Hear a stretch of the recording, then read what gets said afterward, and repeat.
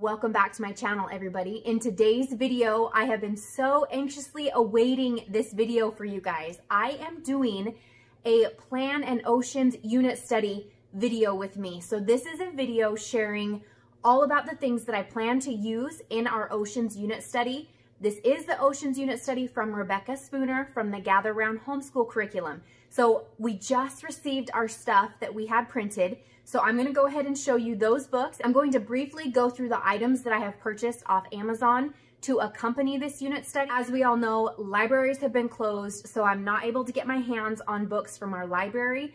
I did go ahead and make an exception with this unit study and spend a little bit more money on books to have in our home. I know there are a lot of different resources that are available online to listen to them, like on Audible, on YouTube, stuff like that, but sometimes I just want the actual book in our home. So I did find a few fun resources on Amazon for our Oceans unit study, which I will share with you, and then a resource from Costco as well. This video, I'm just gonna be sharing with you how I plan to do our Oceans unit study and some of the resources that I'm going to be using as we are doing this unit study from Gather Round Homeschool. So I hope this is something you enjoy, and I hope you find it helpful if you have not yet done the Oceans unit study from the Gather Round Homeschool curriculum. So the very first thing I want to start with is I'm going to show you our books. I have shared with you guys before that I do the digital version. I print everything out here at my home. I have shared a video in the past where I show you how I store them in 3-ring binders, and I've also done a video where I share the folder method. So I do have two different options there, but this time I wanted to splurge a little bit, you guys. I wanted to try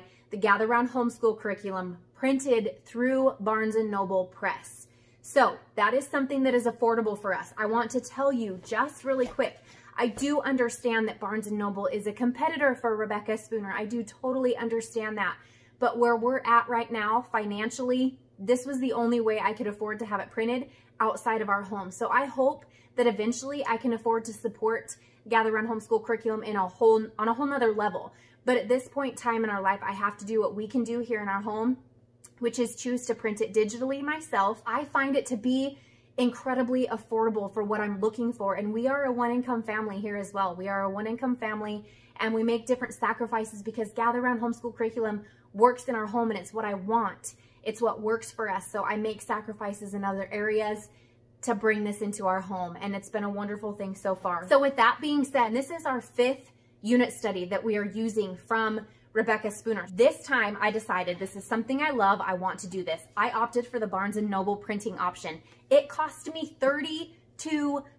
I have 4 books here because I did opt to have the teacher's guide printed as well. This is my teacher's guide. All 3 of my boys' books are right here. They have their name on the binding. These are so incredibly beautiful and amazing, and it just makes my heart happy to open them and just flip through the pages. I am just blown away with these books, you guys, and the Oceans unit study has had my heart ever since she released it. And now I've got my eyes on North America, and I haven't even done Europe or Earth Science. Like, I am so in love with this stuff, you guys. It's just something that is feeding my heart and my soul right now when it comes to homeschooling. The next thing that I want to share with you guys, I'd love to add read alouds to our homeschool curriculum. Adding books to our homeschool time is just bringing so many other areas and avenues to life right now. It's bringing our learning to life, and I've loved that. So what I want to share with you really quick are the books I've got. I'm going to share with you where I got those books, and then I want to show you what I have added as far as TV series to add to this unit study as well. So this is just kind of, here are the items, this is what I'm doing, this is kind of how we're going to do it. That's what I want to share with you. So the first thing I want to share, this is a book from Costco. So I don't know if you could even get your hands on this anymore at this point or not. I honestly don't know, but I got this about a month and a half ago, and it's really awesome, you guys. It's Amazing Earth Ocean. I shared this book with you guys in the past, but just in case this is your first time here to my channel, I just want to let you briefly see the inside of it. It gives you all kinds of different nuggets of information regarding these creatures that are living in the ocean. And my favorite part, you guys, is you fold this open. You can have your own little 3D model of this creature. So this is the blue-ringed octopus. You can make your own blue-ringed octopus, get all kinds of little nuggets of information that will stick with your children through this book, and move on to the next one. So we've got more animals in the coral reef, and you're going through more information on that. We're going through sharks, and then you can open it up and make your own little 3D model of a shark. This book is huge, so I'm having a hard time fitting it in the screen with me. We're going over whales, dolphins, sailfish, then deep sea anglerfish. You open this one up, you can make your own 3D model. You guys are getting where I'm going with. I just really think that book will be a fun resource in our home for our oceans unit study. It's something we can play with and tinker around with outside of our actual school books. This is just a super simple memory game of sea life, sea creatures, stuff like that. So I thought it was fun. I honestly haven't even opened this yet. I'm just gonna open it to show you guys really quick. So you've got clams, starfish, shark, jellyfish, just some really sea turtles, just some fun cards, I think, guys, to play a memory game with my kids. It's hands-on, kind of that game schooling, I think, that I told you guys I'm kind of trying to get into and bring to life in our homeschool a little bit here and there. Just schooling through games. I think it's a fun thing to do. So that is definitely why I added this sea creature memory game to my Amazon order. So the next 3 things I want to share are books. These are also from Amazon. The first one we've got is The Weird Sea Creatures. These are all 3 National Geographic. These are books that any of my boys could read. They've got awesome nuggets of information, beautiful pictures. We all know what the National Geographic books look like, so I don't need to do a flip through. But I think they were $4, between $4 and $5 each. So they're not crazy expensive. They've got some fun review inside of them, some questions that your kids can answer at the end. All kinds of stuff in here that I just thought would be fun things to read to help bring everything to life since we are not able to get books from our library. This last one I got is Sea Turtles. So these 3, they were not in a set, but I'm pretty sure you could probably order them in a set. I had the Sea Turtles, the sharks, and then Weird Sea Creatures. And there were so many other resources on there, guys. These are just what I found that jumped out to me in the very beginning. The last book that I want to share that was an Amazon purchase is a big one, but it's so fun and it's so beautiful. It is this right here, the Ultimate Oceanpedia.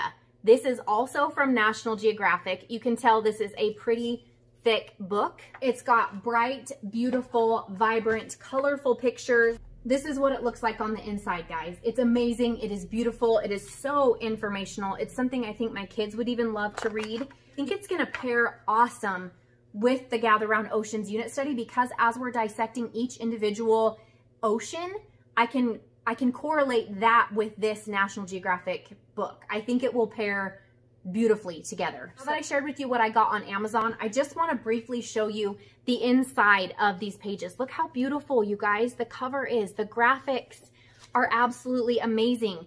Just in case this is your first time ever seeing inside any of these, I love that she added these color pages. The other thing that has changed since I last purchased and downloaded a file from Gather Round Homeschool curriculum is the day at a glance, you guys.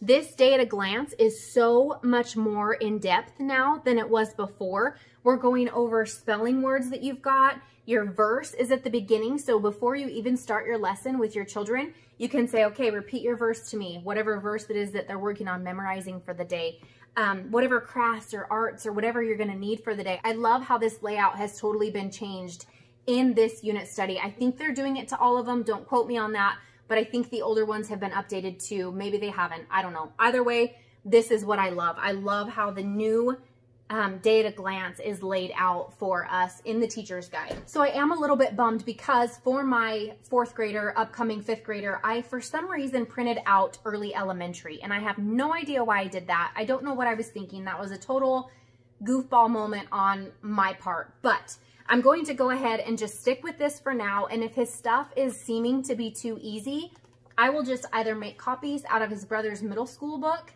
or I can go back since I have the digital version and I can print here at home the pages that I'm needing in the upper level. So that is the nice thing about having the digital unit is I can come back and print out whatever I need. So if by some chance you happen to have a goofball moment like I did, I can just print out another book form here at home. It's not gonna be as pretty or as fancy as this, but honestly, I don't think my kids really care. It's more for me. This quality, by the way, from Barnes & Noble is perfect. I'm very, very, very pleased with it. In case you're wondering, if any of you have any questions about that, I am definitely pleased with the quality of this and I have no complaints whatsoever. The time for approval took a little bit longer just because of everything going on in the world. But as soon as it was approved, it shipped to me in, I think, 5 days-ish. So I'm totally happy with that.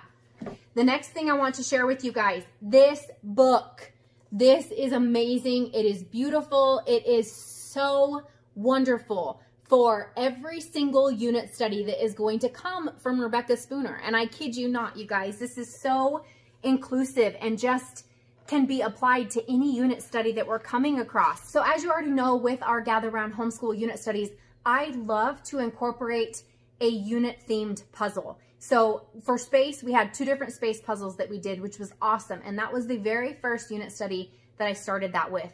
So I want to also do that with oceans, but I haven't found one that I am totally in love with yet. So when I do, I will be sure and let you guys know. But as far as books and games and hands-on things, that's what I've got to go alongside the Oceans unit study. I do want to mention, if you are a mom doing a unit study from Gather Round Homeschool curriculum, I highly recommend that you join the Gather Round Facebook group, because what is happening is there are so many moms who are sharing resources that they have pertaining to specific units that you are so welcome to go in and view all of those resources that pertain to that unit study.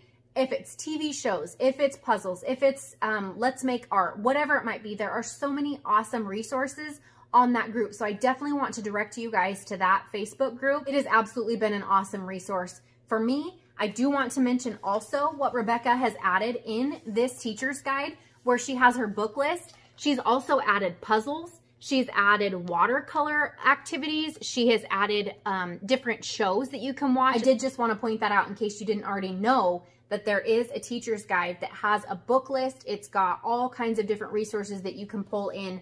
I want to mention as well, in the very back of this teacher's guide, we have flashcards. You can cut out these flashcards. It's pretty thick. I don't know exactly how many flashcards are in here, but there are a ton of them. There's a picture on the back of them. So you can show your kids, you know, do these flashcards with your kids every day and just go over what you've learned and try and help ingrain some of that information in their mind. It's just a fun activity to do as a family, I think, to help remember certain facts about different animals that you're learning about. So I want to go ahead and share with you all really quick some of the TV series that I plan on watching with our boys that I have found via YouTube, I have found on Netflix, and even Disney+.